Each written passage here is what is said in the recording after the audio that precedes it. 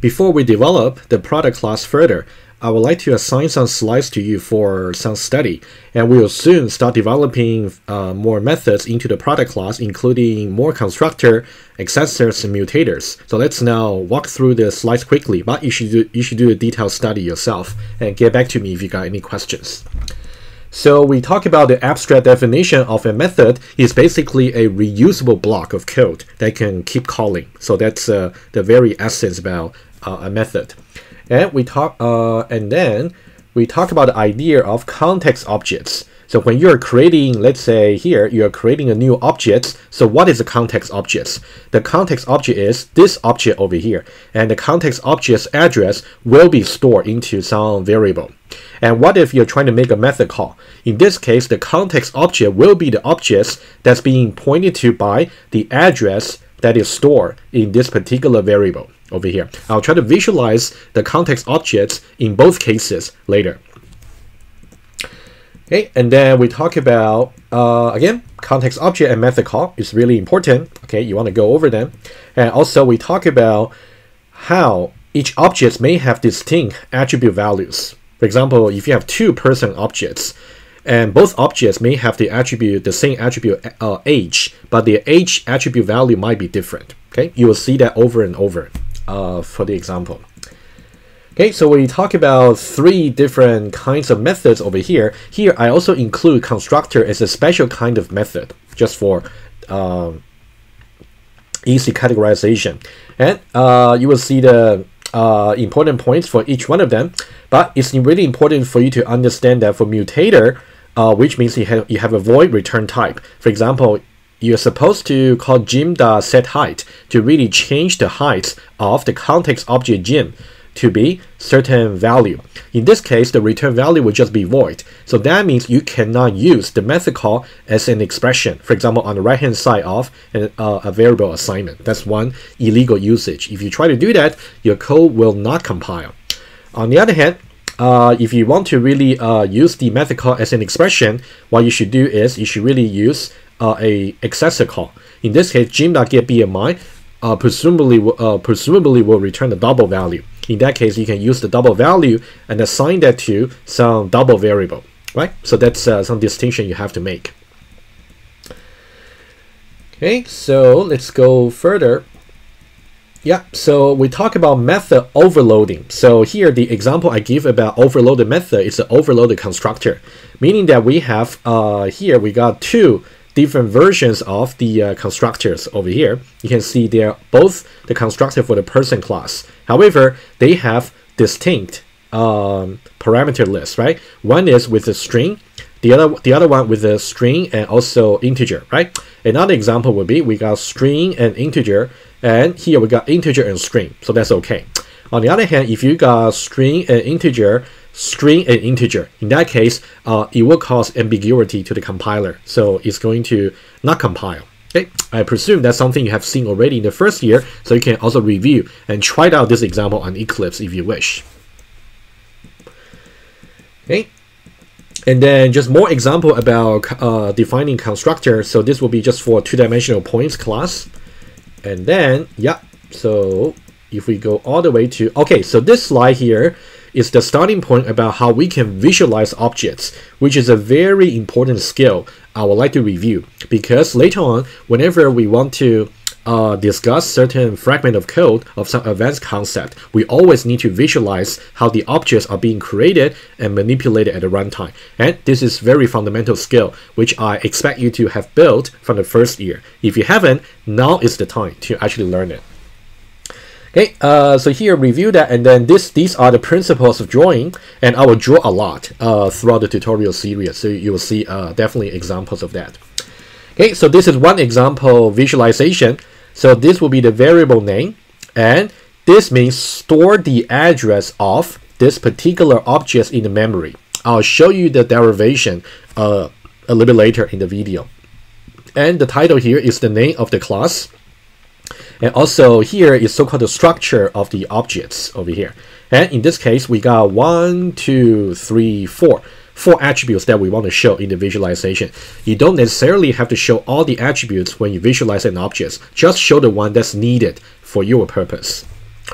Okay, you'll see examples over here, and then whenever you're trying to, for example, you want to say gym.get BMI. So now gym is some object variable over here.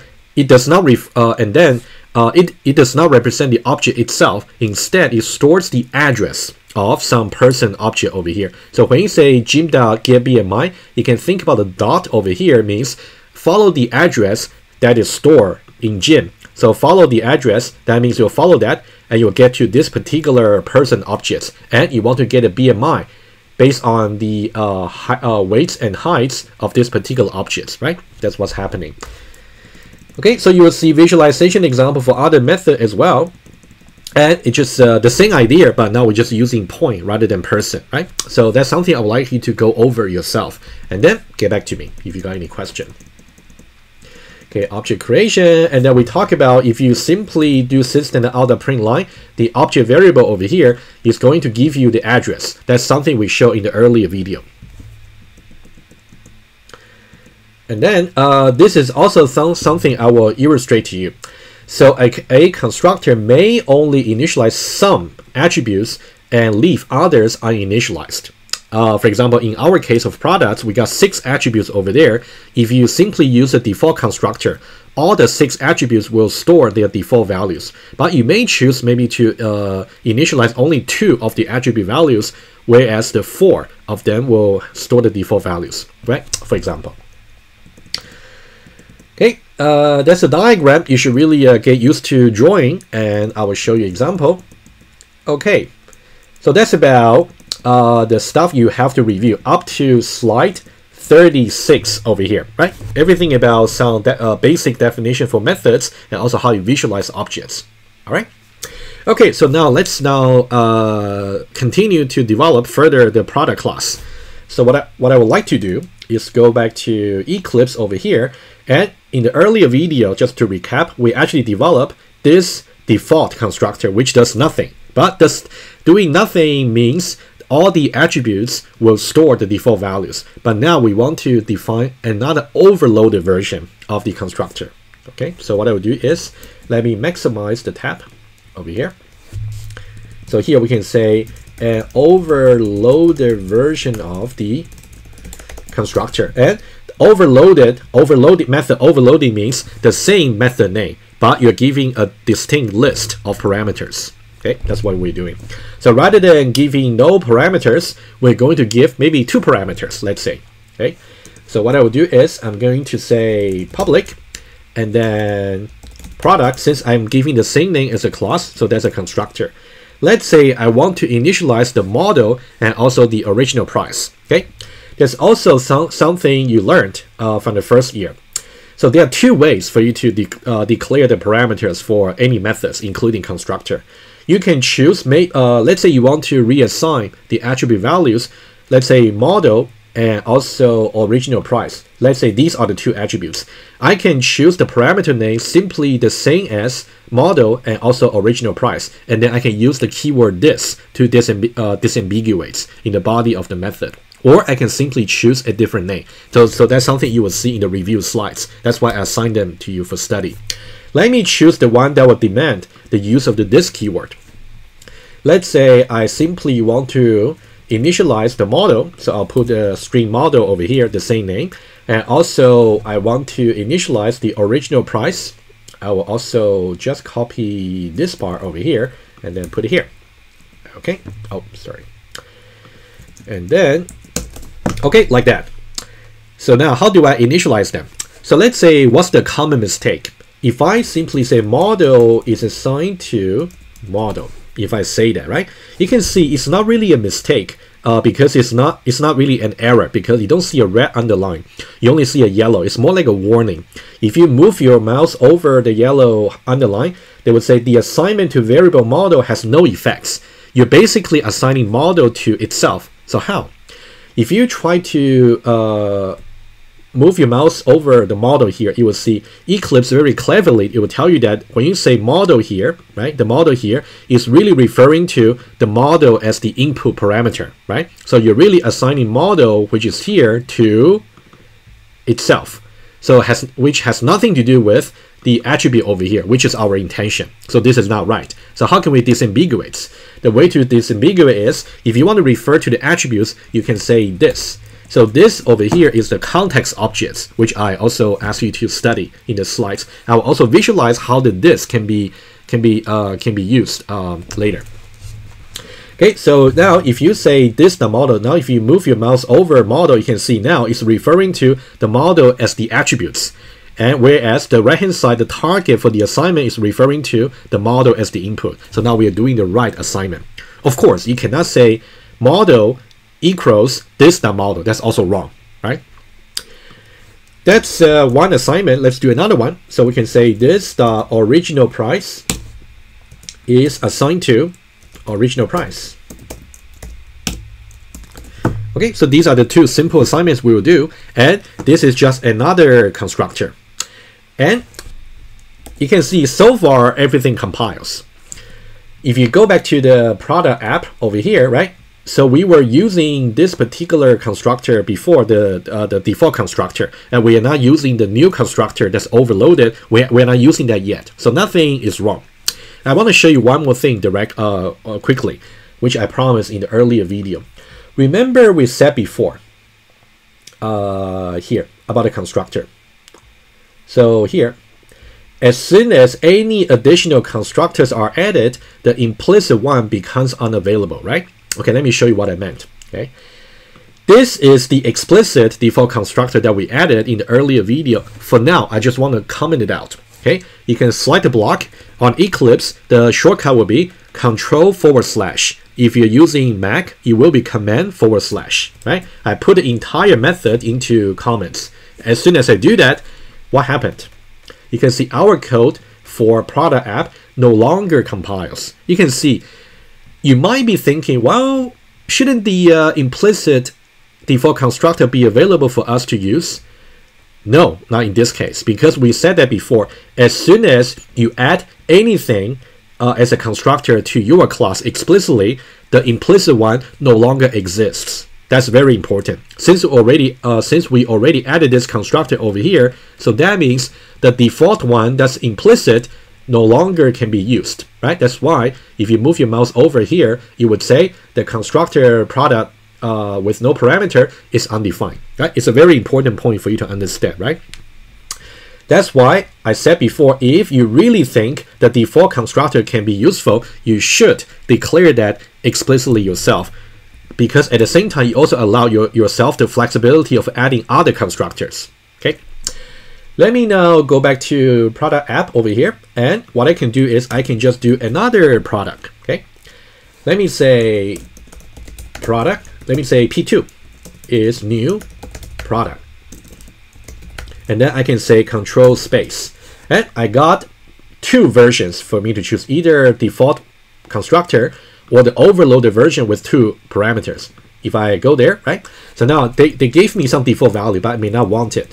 How about I choose to say for the model, I want it to be iPad Pro 12.9. And for the original price, doesn't matter. I would say 1289.00. I'm just making that up, right? But you see the idea. Okay, and then after this, we can print it out. We can say sysout, and then P2. Question for you. This P stores the address of this new objects. This P2 stores the address of another new objects. Would you expect the output of P and P2 to be the same or different? Obviously, they should be different, right? I'll visualize that maybe a little bit later for you. Whenever you're using the new expression, that means you're creating a new object with a distinct new address. That's very important. Okay, if I do that, you can see these two objects are of different addresses, right? That's what you will see in the console. Okay. And I would like to also very quickly show to you, rather than just passing these values directly, you can also try to maybe prompt some input from the user if you wish. I want to show you that very quickly. So that might be the only time I will show you some complicated in console application. Okay. So the way to do it is we can introduce objects of type scanner. Okay. scanner. That's a library class from Java. So type scanner, control space, and you can choose the scanner from java.util, from the utility package. If you click on that, you can see now the import statement is there, right? We talked about import in the earlier video. We can say scanner, let's say input will be new scanner. And we want to read it from keyboard. And more formally, it's called a standard input. So we say system.in. This line here is really a standard line. You don't need to memorize it. Whenever you need to use it, you can just copy and paste. That's okay. Okay. So now we got an input, and let's say over here, let's say we want to create product P3. Let's say, but before that, we want to prompt the user for two information.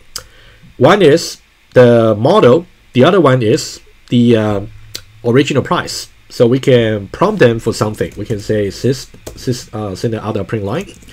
We can say enter a model, okay, iPad model, and then you can use a variable to store the answer. So you can it should be a string. So you can say string model is assigned to, from the keyboard you can say input dot next line. Okay, that's how you read a string. If you already know this, it's a very quick brush up. If you don't know this, this is time to learn. And we got a model, and we can do the similar pattern over here. You prompt and then you store, right? And let's prompt again. Sys out. Of course, you can interleave the lines in different order if you wish. You can play with it. So enter the original price. And then I can say it should be a double. And then I would say original price. That should be input dot. Rather than reading a string, we are expecting to read a double. Next double. Like that. Okay.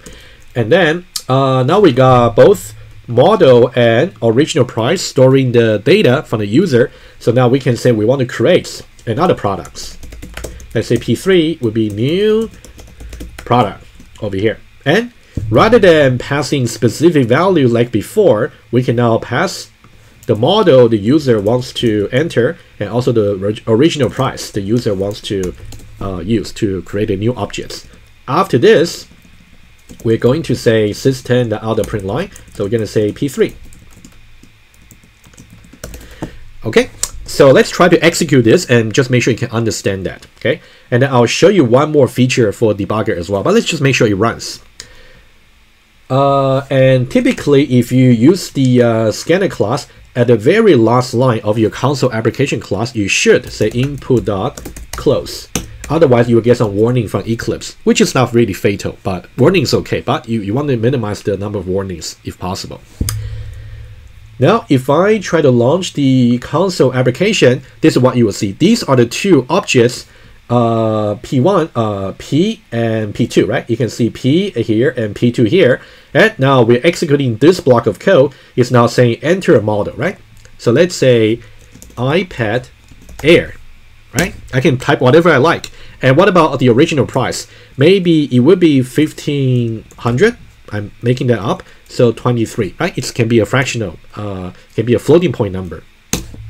After I do that, it's going to create just another products object and store the address into P3, and we are printing out the address that is stored in P3. And that's why we got in the console over here this particular address, right?